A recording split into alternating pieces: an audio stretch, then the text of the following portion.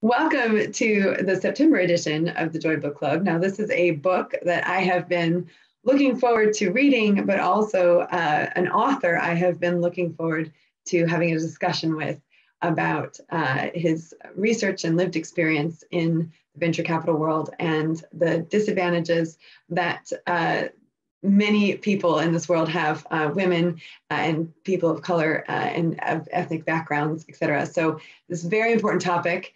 As Tech Pixies itself is a company that is a female-led company that has raised investment and has hit some challenges as well in that journey. So Eric, over to you. I just have to say, Eric has a background, obviously a huge background in lots of different areas, but has a very strong legal background.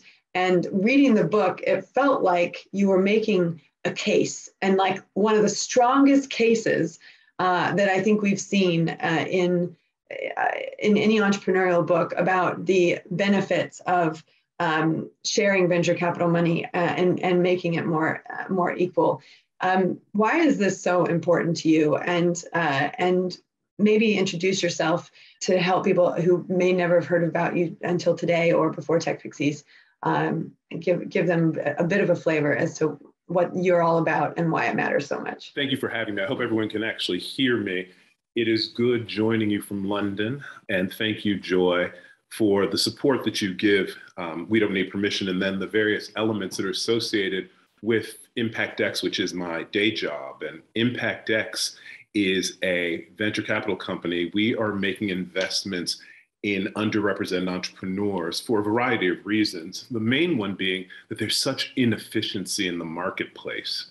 When we look at underrepresented, we say, what are other people investing in, and who are the people who are getting money, and therefore who are the people who are not getting money? And unless we actually believe that women and people of color don't have the same ambitions and don't have the same aptitudes, don't have the same desire to create large-scale companies, in the small amounts and insignificant amounts of money which are invested in women and people of color in the UK and in Europe is such an inefficiency that if indeed we put money and infuse capital into those populations, we are likely to incubate and create and then grow some of the most interesting businesses that the world has ever seen.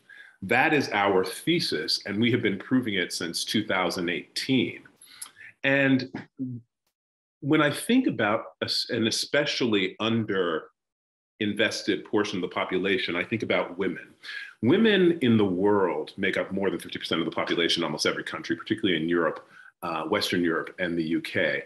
And indeed, in the UK, as a subset of the rest of the world, less than 3% of venture capital goes to women who are starting businesses, less than 3%.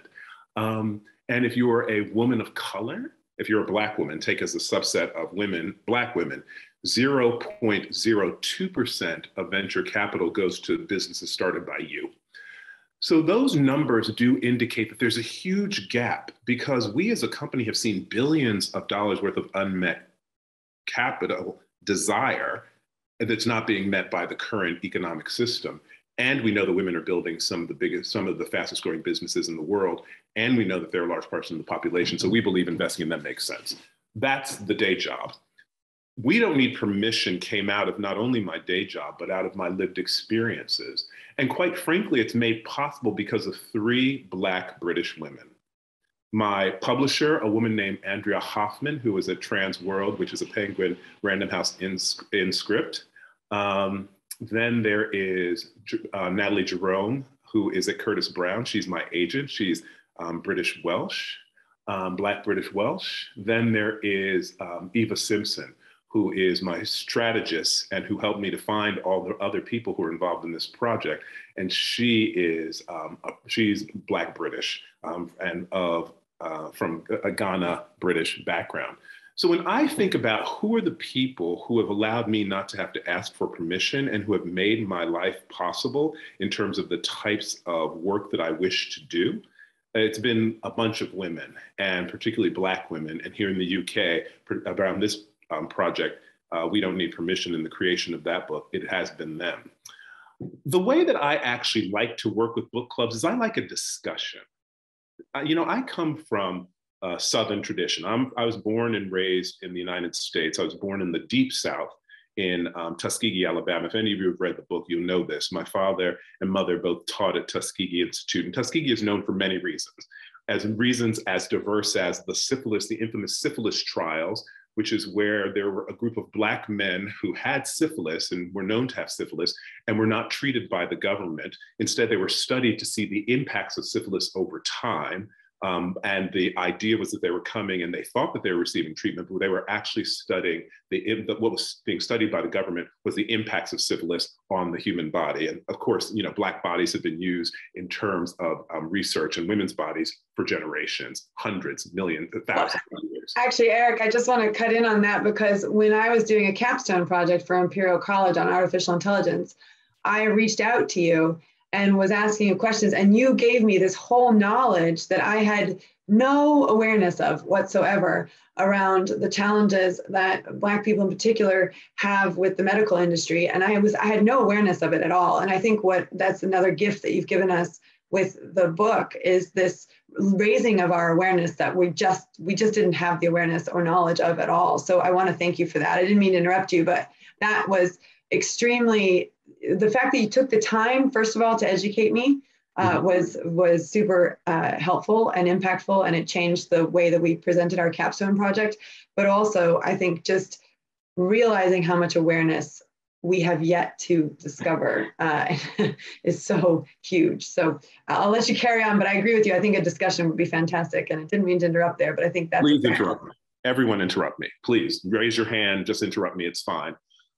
One of the reasons that I start with talking about Tuskegee and the range of things, so there's the syphilis trials, but then there's also the Commodores. Lionel Richie and the Commodores came out of studying together and being freshmen at Tuskegee Institute, and then they went on to worldwide fame. It has a huge history. It actually was started by an enslaved Black person, Booker T. Washington, who, up from slavery, which is the name of his famous biography, he helped to start this with the Rockefeller family, this institute to train Black people who are coming out of slavery in all sorts of trades. So I come from that kind of a tradition. Grew up in North Carolina, in a place called Greensboro, North Carolina. If any of you are interested in American civil rights, Greensboro is kind of interesting because Greensboro is the place where at a Woolworth lunch counter, Woolworth is sort of like Boots, but it had lunch counters at one point where you get a great, fantastic sandwich, a sensational hush puppy, which is a Southern dish, and some fantastic, tomato soup. But Black people would not be able to be served at the lunch counter. Black students from one of the historically Black colleges and universities, Tuskegee is one of them, North Carolina A&T State University is another one of them in Greensboro. Those students took time off, went to this lunch counter, sat down and started the sit-in movement, which led to another tool in this radical approach to civil rights and social equity. And quite frankly, I think of We Don't Need Permission as another step in that radical history. And the reason, Joy makes an interesting point when she introduced me, that I seem to be writing something, which is, it's not a memoir. I was not asked by Random House to do a memoir. I was asked to write what is really a manifesto. That's what I had intended to write. Who knows how it actually turned out to you, the reader. But for me, I was trying to write that indeed we have done as women, we have done as people of color, all the right things in terms of being able to be fully enfranchised in the world. We have studied, we have worked hard, we have appeased. We have, after appeasement doesn't work, we've collaborated. After collaboration doesn't work, we have sued, we have marched, we have demanded, we have voted. The one thing that remains at a little bit of a distance from us is the ability to determine our own fate using those tools, because each one of those tools, in order to actually be not just an action or not just a moment, but to be an actual movement with sustained approaches, really requires that we have sustained sources of dedicated capital, which can be used to fund what we think is important. What we think is important can certainly be pushed through marching. And we've seen how that actually works. When George Floyd is murdered in front of our eyes, we go out and we march in the streets.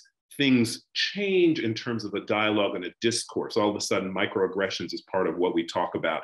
All of a sudden, we start talking about this issue of othering. All of those things become part of the conversation. However, have you noticed that George Floyd is not on the top of the government here in the UK, the agenda here? Even in the US, where race and sort of racial equity has an entire set of organizations around it really pushing that agenda. We have to think now about things like inflation. We have to think about things like the cost of living crisis. We have to think about things like the Ukraine. We have to even think about things like the Queen dying. All of those things are obviously important and have impacts upon women and people of color. The interesting thing is that if those things change and when the page turns again, we will still have the same problem. If you're looking at Black in the UK, 1 in 2 Black children will still be living in poverty. That number, which I quote in the book, actually is taken from 2018. This is before COVID. This is before rampant inflation. This is before the cost of living crisis. That existed beforehand. And then it existed before during the time we had the greatest expansion of the economy in terms of the investment economy in a long, long time, 13 years of quarter over quarter over quarter growth. And still we have 1 in 2 Black children in the UK living in poverty.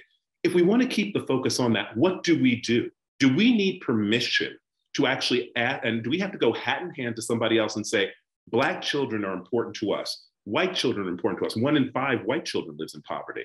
Childhood poverty is something that we have to stop. And we need to make sure that we focus on it. We want to talk to the press about it. We certainly want to talk to politicians about it, but we need to put money behind it. We've never had in the UK, we've never had in the US, a business that was started by a Black woman or a Black man that has actually been in the FTSE 100, 200, 300, or the Fortune 500. And if you think about it, if you think about a person like Jeff Bezos, or if you think about a person like Elon Musk, those people occupy so much of our time in terms of who's being reported on, whose opinions are considered important, who gets to participate in every conversation, whether it be about economic renewal opportunities, whether it be about should we be going into space and exploration, should we be depleting natural resources and conservation. They get to participate in every conversation because they have built businesses. And it is the business which has been done in a generation. And in some cases, less than a generation, if you consider a generation somewhere between 12 and 20 years, less than a generation, they've been able to build themselves into something which is almost a non-governmental organization in terms of the influence that they've had. And we don't need permission as a manifesto about, I want to see Black women, I want to see Black men, I want to see white women in that conversation, because I believe at their base, they have a different sort of a consciousness and the kind of capitalism that they promote, which is capitalism that thinks that women make sense in top-level jobs, including in engineering organizations, that people of color make sense in top-level jobs, including engineering organizations. That is the answer to making sure we have the funding to make sure that moments become movements and movements become change. So Eric, you talked about there was a man that you talked about, and I don't want to mess his name up, so you'll be able to tell me. It's in the book, where, because you said that there's not a single Black founder that's made it into the Fortune 100, 250, or 500. So 2 things. One, I believe the first female millionaire in America was Black, right? And then you spoke about a Black male that built a business that never made it into the top 500, but he had all sorts of challenges along the way. Maybe you can touch on that story a little bit, because he's the one who got the closest to that sort of mark. So you're talking about 2 people, and some of you might know both of these people. One is Madam C.J. Walker. If you go watch Netflix, and there's an interesting Octavia, is she a 2-time Academy Award winner? It's an amazing series. I absolutely love it. So self-made, and there's a musical version. There's some musical parts in there too, so it's fascinating. So Octavia Spencer stars as Madam C.J. Walker. Madam C.J. Walker was another woman whose life began enslaved as an enslaved person in the United States.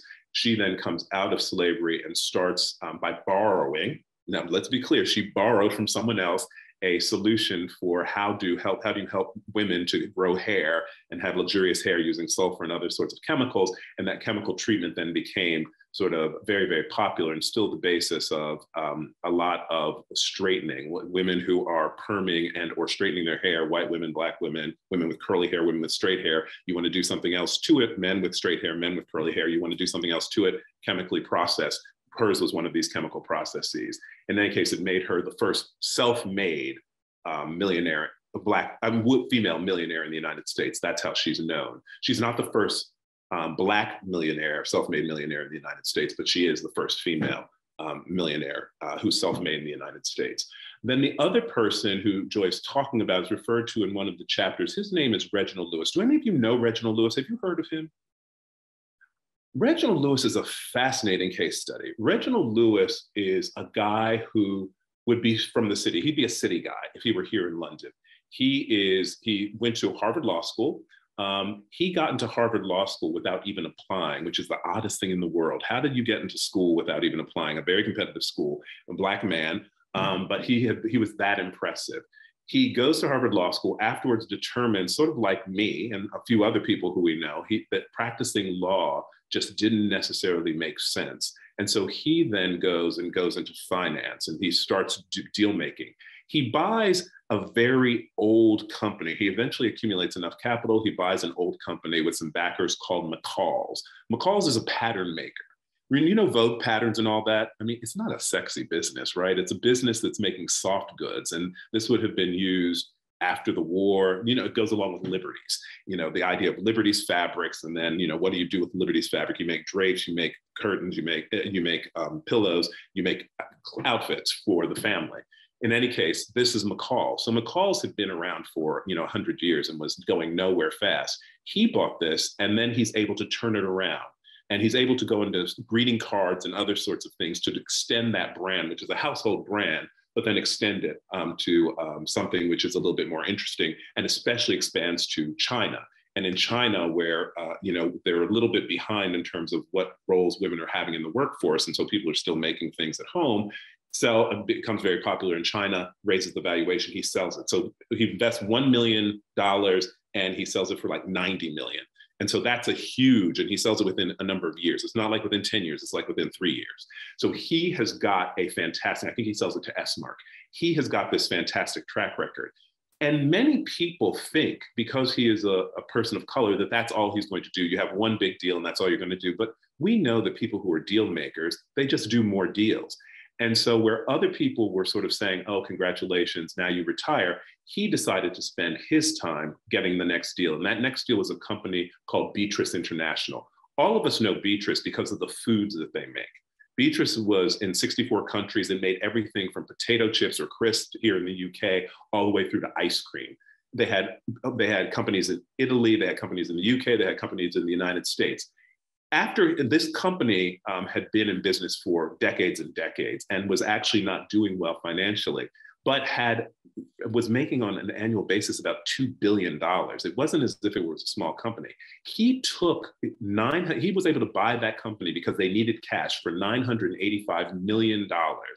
He was able to restructure. He sold off some of the units. He sold off almost immediately about $400 million worth of the company, sold it to various people, and then mainly, I think, the European side of things. He kept the US side. He was able to build this back, and he was able to then eventually sell this organization again. At the time that he sold it, the company was ranked number like 500, somewhere between 512 and 517. So he was right there at the cusp of having a Fortune 500 company. He sold the company, and then that company, I think the company actually went public. I think that's what I talk about in the book, him having going public. And that then also made him the first Black billionaire in the United States. So that was in the 1990s that this actually happened. Tragically, he then was diagnosed with brain cancer and died soon after. So after he had done this deal, and we don't know what he would have done next, but obviously he was a deal guy and could get into lots and lots of great things. He was on his way to sort of distinguish himself and really lead the way. He died, however, soon after. So that is the story, and a story that many people just don't know. But at the time, he was on the cover of every magazine that was a business magazine. He was on the cover of Business Week. He was on the cover of even popular magazines like Time. Everyone knew this deal. And so that is to say, in the book, that, from Madam C.J. Walker to Reginald Lewis, there is a history of making change and making opportunity in ways that people would find somewhat unexpected. And that, they didn't need permission to do that. They did it. And that's what we're looking for, to build those sorts of businesses and even larger scale businesses. Well, and this is really interesting because we're now in a room full of women. And we were on a coaching call this week with Claudia, who's got a great idea for an app. And I'd love for her to take an opportunity, if she can, to pitch it a little bit to you. But it's very interesting because here we're throwing around $400 million and billions. And, I bought it for $1 million and I sold it for 90 million. And most women in this room, and I could be wrong, but most women in this room, 5,000 pounds is a hell of a lot of money.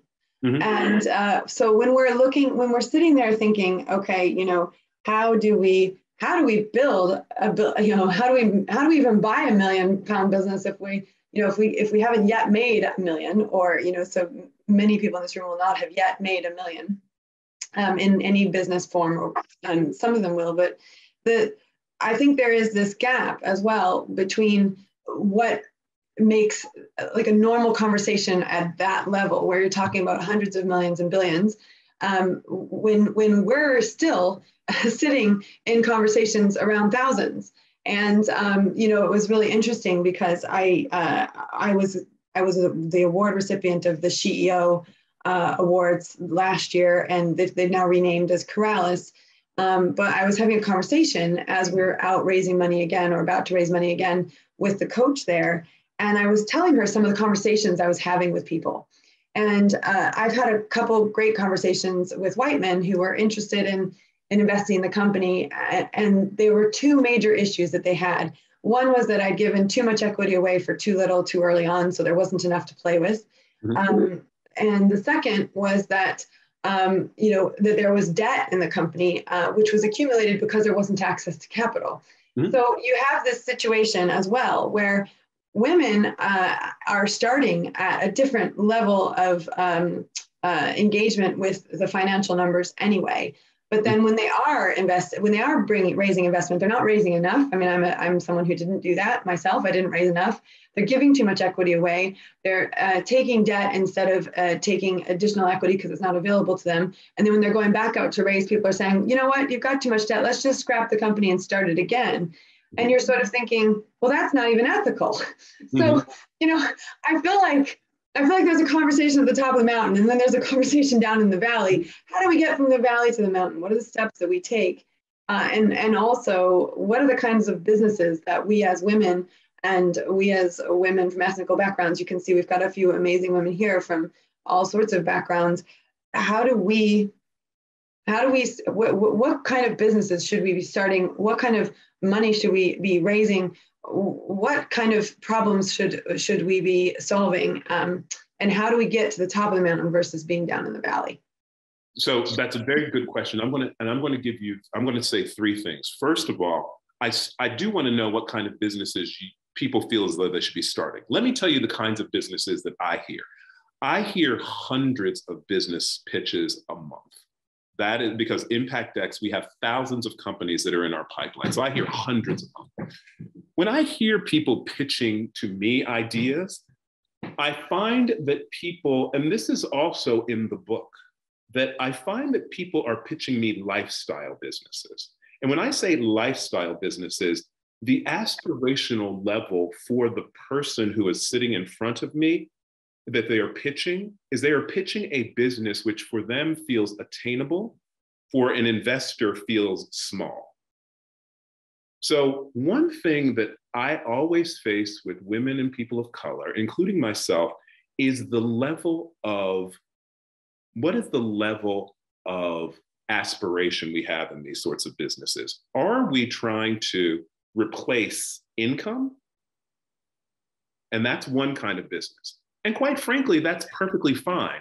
But if that's what you're attempting to do, then that is not a business that gets third-party investment. It's just not. Because when you are a person who's an investor like me, who has people who've given me money to invest on their behalf, they're expecting 10 times what they put into me within 3 years. If you can't show me a plan that does that, if that's not your aspiration, there's no point in coming to see me, right? So your aspiration has got to be, your goal has got to be, your plan has got to be that I can return multiples of what is given to me in a short period of time, which means, therefore, I cannot build lifestyle firms. I can't build firms that are things that replace, I can do all sorts, I can replace all sorts of activities and disrupt the activities which are currently being seen, and I can see inefficiencies, but then I've got to plan them such that they are going to be large scale. I've got to plan them so that and when large scale means that I not only build them so that they can scale through me, but that they can actually be almost infinitely scalable, meaning that it's likely there's going to be technology involved. If there's no technology involved, it's going to be really hard. That it's going to have a real plan around what we're going to do in terms of getting customers inexpensively. I've got to have perfected all of that in my pitch before I can get third parties to say, then that's what I want to do. Now, but let's escape all that. Take all that out of the equation. You all know the company Motown, correct? Motown started with a $500 loan from friends and family. That's it. It did not start with, it got to the point of being and selling for hundreds of millions, but it didn't start there. It started with a very small amount from friends and family. And so therefore, if that's the people who are going to give you money, and the people who give me money when I first start an idea are always the people who are closest to me. They're the ones who are going to give me the benefit of the doubt. But what I have to say to them is I have got to present to them an idea which is bigger than myself. In the book, I actually talk about Thames versus Amazon, that a person like Jeff Bezos names his company Amazon as opposed to Thames or Danube or Mississippi because he has a global view. He wants to be the biggest, right? He wants to be the best. He starts off with that unapologetically. That's where he starts. Google isn't named Equation. It's sort of 1 to 100th power, because they are intending it to be very large and very very scalable. Those are some things which I find that we don't invest in very early stage companies at Impact X. We wait until a person has a product, they have a market, they've shown us that that people are interested in the product, and then they have revenue. So we don't invest in ideas. You can't come to me and say, oh, I have a great idea, give me your money in order to put in my idea. What I want to see is that you put your money in, your friends and family put their money in, you have been able to get a few customers, then it's something that I can say, I'm going to put someone else's money in, not just my own, but someone else's money in. So I spend a bit of time on that. I really don't believe, in my opinion, there's also a little bit of what Ursula Burns says in her book, Where You Are Is Not Who You Are, right? Ursula Burns starts off growing up in the projects. She grew up with her mom and her two siblings, and she becomes the CEO and chair of Xerox. It's not something that was preordained. There'd never been a Black woman CEO in the United States in a Fortune 500 company. She hadn't been in a family of people who'd actually gone to university. She's the first person to go to university in her family.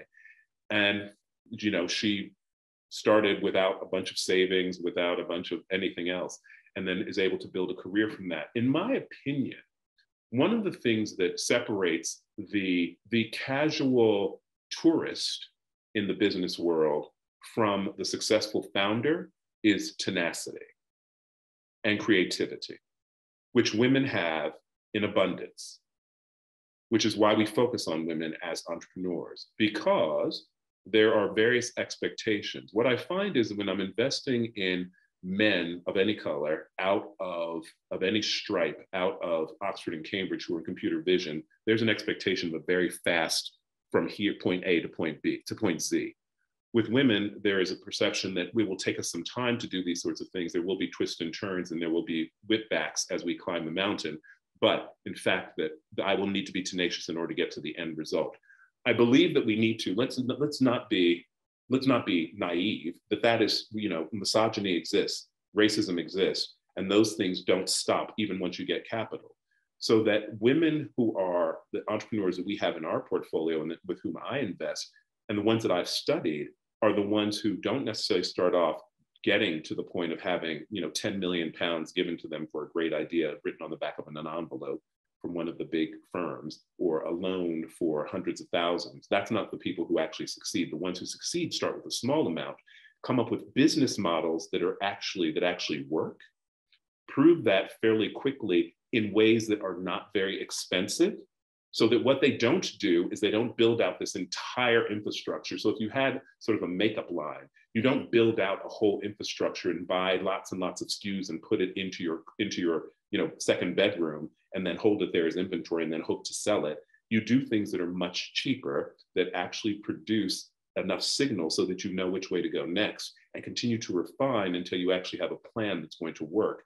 And then from there, you can put in some sources of capital in order to be able to move that forward and prove the next point, and then be able to show yourself and eventually outside investors and others that it makes sense.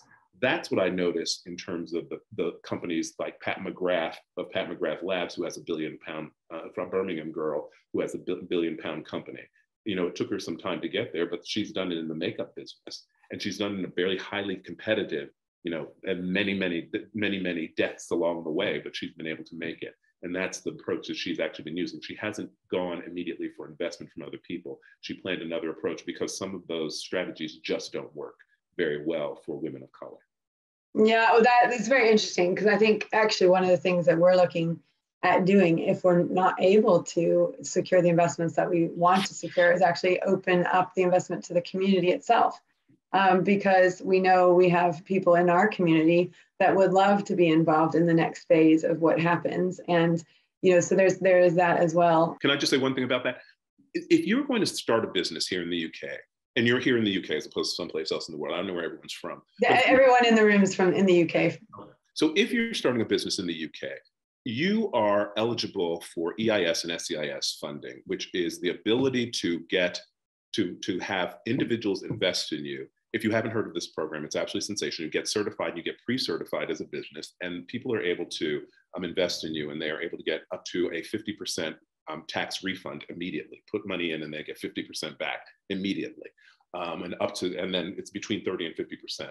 That actually encourages a lot of people to make speculation into businesses that they're not even that they don't know that much about, because there's a tax optimization opportunity, particularly here in the UK, where so many people are services-oriented people, and those services-oriented people get bankers and accountants and other sorts of things, and they get paid bonuses at some point in the year, and those bonuses need to be put to work for tax optimization reasons. There's a bunch of money which floods into the system, especially at the angel level. But again, you've got to be ready for it in two ways. One, you have to be registered for SEIS, EIS. You've got to make yourself available to networks like Angel School, which Andy Aim writes, which is for Black people who are interested in being angel investors in companies. You've got to know some of these organizations. They should know, and then you should have a business plan that actually lends itself to investment, i.e. it needs to be technology driven. It can't just be anything, because EIS and SEIS doesn't apply to everything. And it has got to be something which has growth potential, because those are the things which are going to make for people saying that I would like to invest, and returns at venture scale. That's the anticipation that will incredibly state in a narrative that you can get venture scale returns from this opportunity. So I'm sorry to interrupt you, Joy, but I just want to say there are things which actually exist, which are possibilities. Yeah. And there's lots of lending programs. There's lots of everything from the Princess Trust if you're 18 to 30 years old, who helps with mentoring and other sorts of things, all the way through to Founder Vine, which helps people at any age, all sorts of places that actually. Well, and that EIS, SEIS is amazing. And we used SEIS for the first investments, and then now the further investments have come through EIS. And those of you who know Martha Brooks, the stationery company, that was a company I personally invested in and got the benefit of the EIS, SEIS stuff. So I think it's really important to know this terminology. And again, a lot of you in here have done our social media training program. A lot of you in here have done our life coaching dream builder program. The thing is, there's a language, right? So there's a venture capital language, and it's understanding the language, within the environment that you're working in as well. And getting onto those mailing lists. You all know we preach, create a mailing list for your company. Well, the angel investor organizations have mailing lists, and you can get on them and you can get updates and you can go to networking events and you can connect with people and start to build the landscape. One of the things that Eric did really, really well, and he talks about it in his book, he's always been a great networker, like a really fantastic networker. And that's one of the reasons he knows Barack Obama, and how he worked with Barack Obama was because they knew each other through their environments. And so you never know who you're going to meet, but you put yourself into environments. And, we work a lot at Tech Fixies, right? On taking off the invisibility cloak and feeling confident going into a networking experience. Even yesterday on the Mindset Monday, which was on a Tuesday, we talked about, what's our signature line? What's our signature story? How do we connect with people on a deeper level so that we can bring people on board to support what we're doing? So I love that. We still have, I'm very thankful to Eric. He's given us a full hour. I was like, please give me an hour because I really want to talk to you with all of these amazing women. Now, Chen and Claudia, I know both of you have really exciting business ideas. So I'd love for you to just, give us your signature line on those.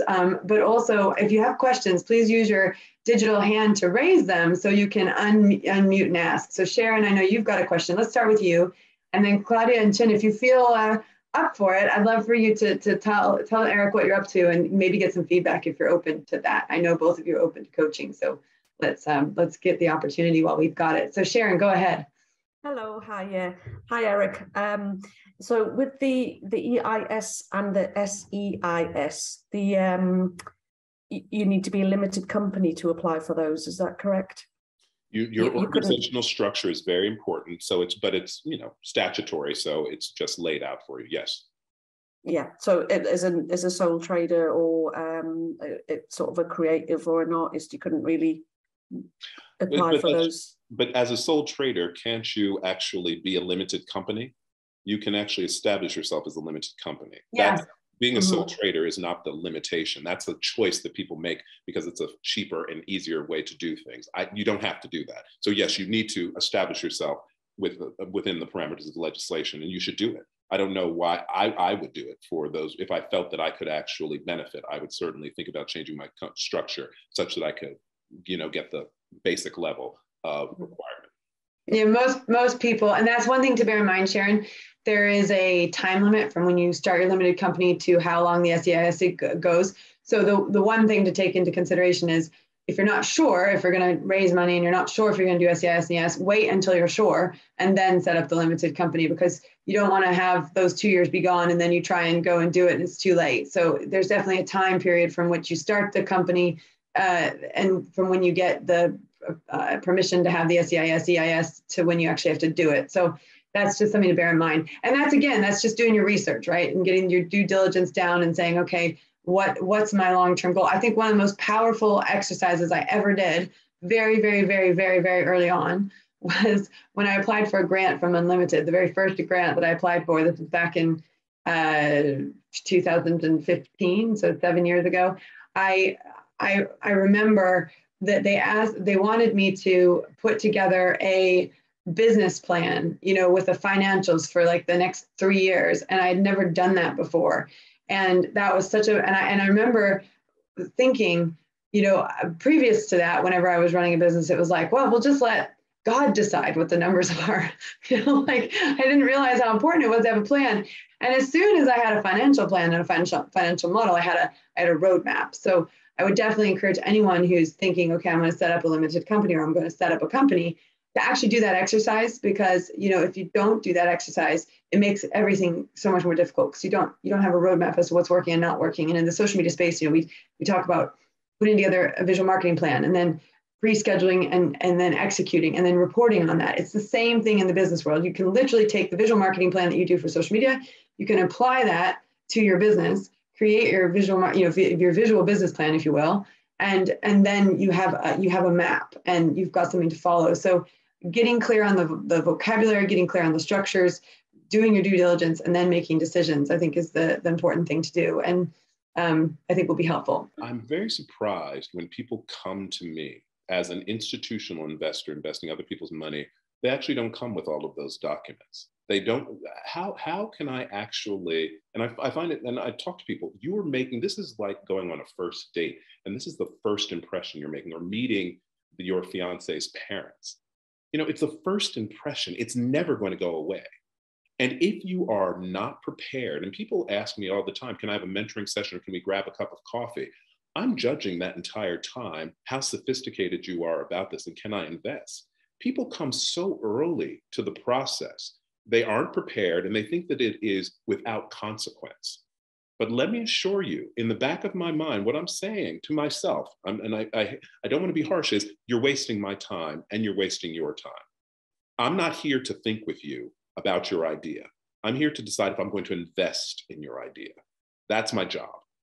It's not to sort of tell you whether it's a good idea. I'll tell you whether it's a good idea by whether I invest or not, but your speculations are not my job. So I have to sometimes tell people very specifically, come to me when you're ready, because if you're not ready, you'll never get another chance. The other piece is, and so that means having your forecast, having your performance and all that other sort of stuff. Just find out what stage I invest in, which it's right on the website. It's not as though it's hidden, right there. Then the other thing which I find interesting is that many people think it's going to be a short process. I have a friend named Tom Alube. Tom's very successful. He was on the board of the BBC. He's the chair of the rugby league, rugby union, whichever one there is. So the national team. He is a fellow at Jesus College at Oxford, as well as St. Anne's College. He's a big deal. He floated a company on AIM. And he's in the book. In fact, there's a whole story in the first 2 chapters about how he called me, and that sort of set off what ImpactX became, and then obviously then leads to the book. Tom will say, when I've had 200 meetings and I've gotten 200 no's, I'm just warming up. Mm-hmm. Let me say it again, 200 meetings and 200 no's, that's getting warmed up. There is not, let's be clear, there's no such thing for most people as I had 10 meetings. 10 meetings is a 20th of the number of meetings you need to be able to schedule in order to actually get a yes from one person. So those are the numbers you're talking about. It is not for the weak of heart. It's for the tenacious. That's why it's for women and people of color to be entrepreneurs, because they understand that it is going to take that kind of effort. And you can compress it because you can set up 200 meetings in a month, if you can do that, or it stretches out for 3 years because it takes you that long to get those 200 meetings. But you're going to have the 200 meetings one way or another. You cannot shortcut it. I love that. And I love the benchmark. You know, what a gift to have that benchmark. I mean, we talk about that a lot in the Tech Pieces program for people who want their dream job. It's like the same thing. If you've only had 4 interviews or you've only put 4 applications out there, it's just not enough. You know, and it is to the level of the 80 to 100 at least before you start to really get going in the right direction if you haven't gone there yet. So Chin, do you want to share your idea? I know I'm putting you on the spot. You feel free completely to say no, but I also feel like this conversation might have sparked some ideas in you and as to how you might do things differently as you're in the early stages.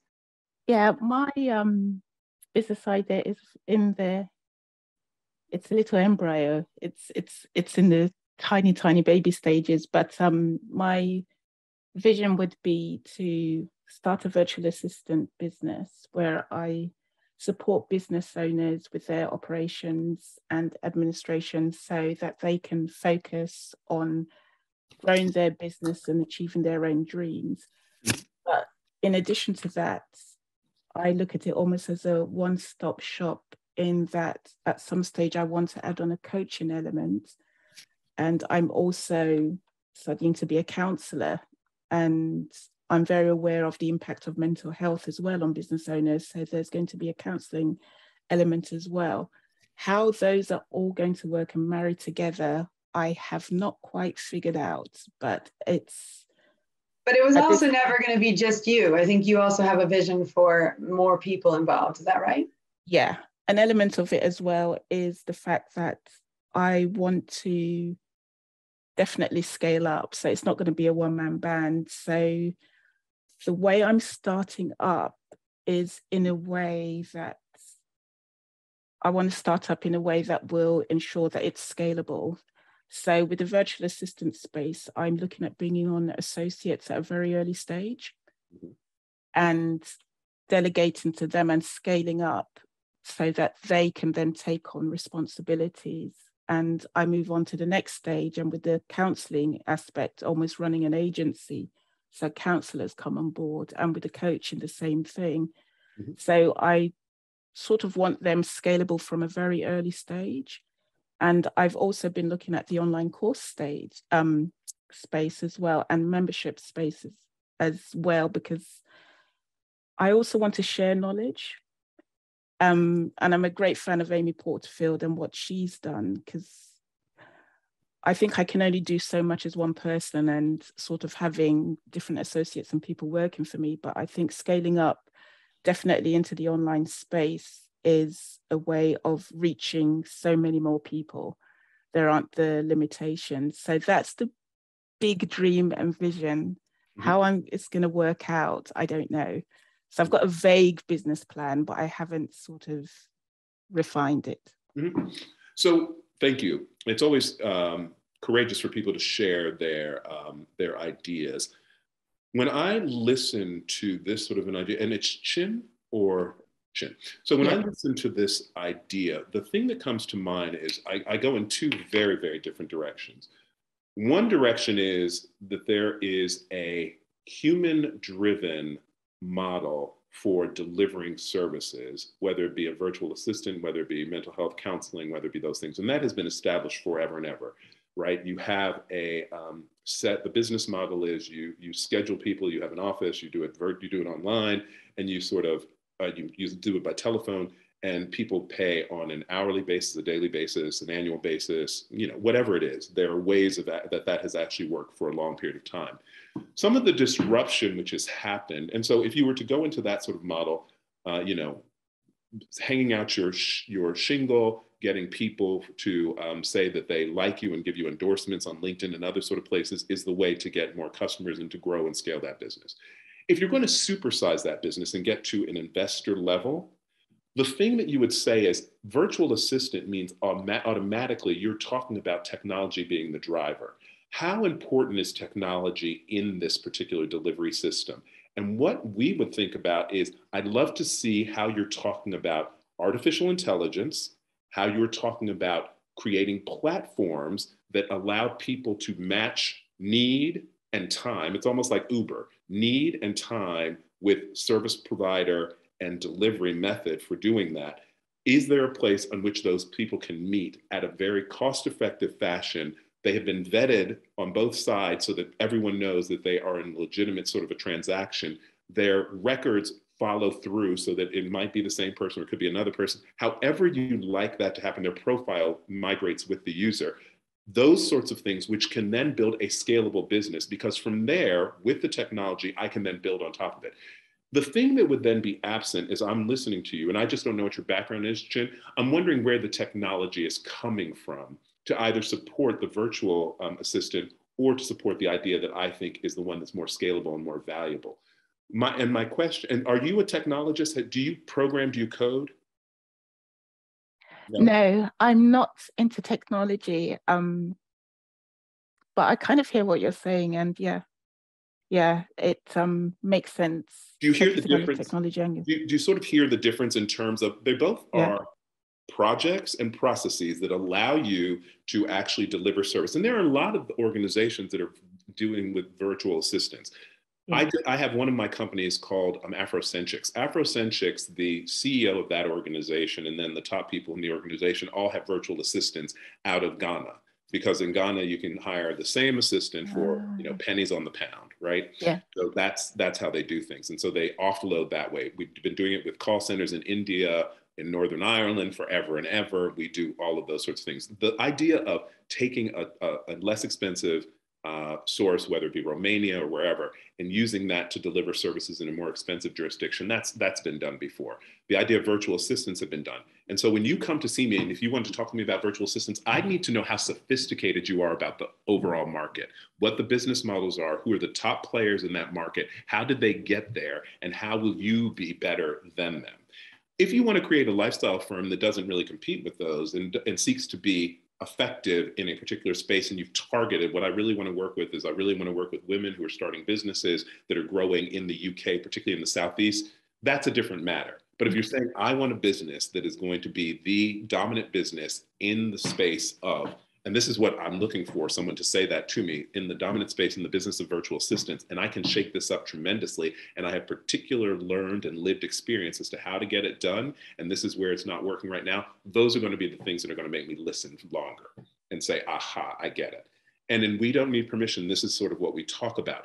Are you a native or are you a tourist? So if you're trying to solve problems for me as a tourist, I'm less interested. So it's like I sit in business class once a year and I think I can upend the travel market for business class travel. It's like, I don't get it. But if you tell me that what you have done is that you have been in the assistant business or you've been an office manager in organizations with 50,000 employees and you've had over time 20,000 assistants who work for you and what has worked and what hasn't, then I listen very, very closely because you are then a native as opposed to a tourist. I love that. And I think, Chin, it's so important to recognize for everyone who's here, the opportunity to listen to someone feedback like that gives you the chance to say, oh, what would I love to do? What is something, do I want to go down this route or do I want to go down that route? And like you said, there's a fork in the road and you have to choose. And whatever you choose is your choice and it's valid in whatever you choose to move forward with. The key is that you don't limit yourself. If option 1 sounds great, but option 2 sounds impossible, but it's pulling on the heartstrings, then we say, okay, how do we make option 2 happen if this is what is the idea that's come to me and it's in my heart? So just always remember that when we're trying to make that decision, what would I love is such a key question there, because if you would actually love this huge opportunity to disrupt an entire market, then you're going to approach it very differently than if you want to create a business that's got a good profit margin that ticks along, that's in this one specific area and that makes a huge difference in that area, right? So I love the contrast of those two, and just know it's always your choice. Okay, Claudia, this is your chance. I have actually got I've gone one little tiny step further, is that I already had something built on my phone. Because I'm a designer and I've worked in the area that my apps are in. I've worked in healthcare and I've worked in fashion, and it's basically I've got the plans. We've done the mop-up already. We've done how much money we need to start and get the programming and everything. We've got the model customers. So Claudia, what does your app do? Tell them what your app does. Sorry. Okay. Yeah. Because he was saying about all these things that we didn't have, and I'm going, yeah, this is what I've got. Let me get the picture up. Basically, my app it's a mock app. If you can see there, it's my outfit creator. What you do is, if you're struggling to find your clothes, your style, if you want to go out and add things to it, is your clothes are here on your phone and you can sort out what you want, when you want it, how to wear it. And if you want, there will be a premium version that will suggest more style options for you. And basically it's, if you've ever seen if you've ever seen Clueless, it's Cher's wardrobe. It's literally that simple, is that you will swipe through and find your outfits and you will be able to build your wardrobe. It's like this. I don't know if you can see here. This is how I managed. Yep. This is how I managed to get Aguda, because I had it already on my phone. Great. So you built this, and you have the ability to select wardrobe, and the end result is you're trying to cycle through your clothes more effectively, decide what you can take to vintage, or what. Yeah, basically you can pick. Oh, I've got this green top. Yeah. So I've got this one, and I can cycle through and I go, oh, I need a skirt to go with that, but I need it to be a pencil skirt because I'm going to an office. Yeah. Oh, there's my pencil skirt. I pick the pencil skirt. I pick the top. Oh, I need a jacket now. So I cycle up through to find the jackets. I think the jackets are at the top. There's a jacket there. Oh, yes, I'm going to go with that jacket. It matches it up. If you've ever seen Clueless, that is what it's going to do. It's literally click, click, click. And there's going to be the option that it's going to, I'm thinking that it's going to link to ASOS. and all these other shopping apps that you can, if you don't have the clothes available, the app will suggest where you can buy the missing element in your wardrobe. And there'll be the premium version. The premium version will be that it's like it will give you style advice. That's the extra bit. The basic bit of this app is basically, if you can't get your product pictures, there will be like a little interface where it's like a little basic t-shirt, and you can click, like, you know, you've got Bitmoji, you can click, say, the basic t-shirt, this t-shirt has got a round neck, you click round neck. This t-shirt has got a long sleeve, click, it will do the long sleeve. The color of the t-shirt, you click, this will be the t-shirt color. I have three quick questions. So how do the clothes get in? How do they get inputted into the app? Right. Either you can, when you buy something, you normally get, as an email, you normally get a picture of what your purchase. So you can click on your purchase and it will input the pictures there. Or you can do how I described it, is that you can pick from a basic and customize it and add it to your wardrobe. So it's the digital wardrobe. Do you see what I mean? If you've got like a bit, do you know Bitmojis? Yes, I do. Yeah, it's like that, how you design your Bitmoji. Instead of it being the whole person, it's just the t-shirt. So you click round neck for a round neck, and then it's the sleeves, and then you put that and you add that to your digital wardrobe. So one of the things, so there are a bunch of companies. The thing that I always believe, it's the same thing with venture capital companies themselves. There's so many who are like me everywhere.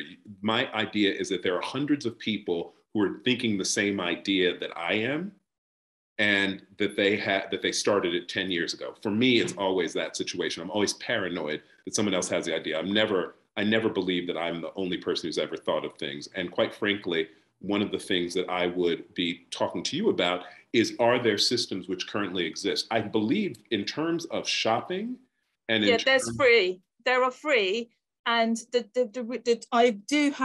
got to find a PDF. But the PDF that we've done is done the difference. It's got the pros and cons of what I'm pitching, what I haven't. This is what I was trying to do. I'm not that organized, but there is definitely the gap in the market is for what I'm doing is that it can match it up properly, because most of the apps they don't give you the choice to do it properly. They don't give you the option to make your own style. A lot of them, the styling is very generic. It's basically my app is basically, it's like your personal shopper. It's like your mate saying, matching the clothes up for you. And there isn't an app that does that. And that's the unique selling point. So of mine is. Well, let me give you two pieces. Let me give you two more pieces of feedback. You've answered my one question, and so then it's led me down another path.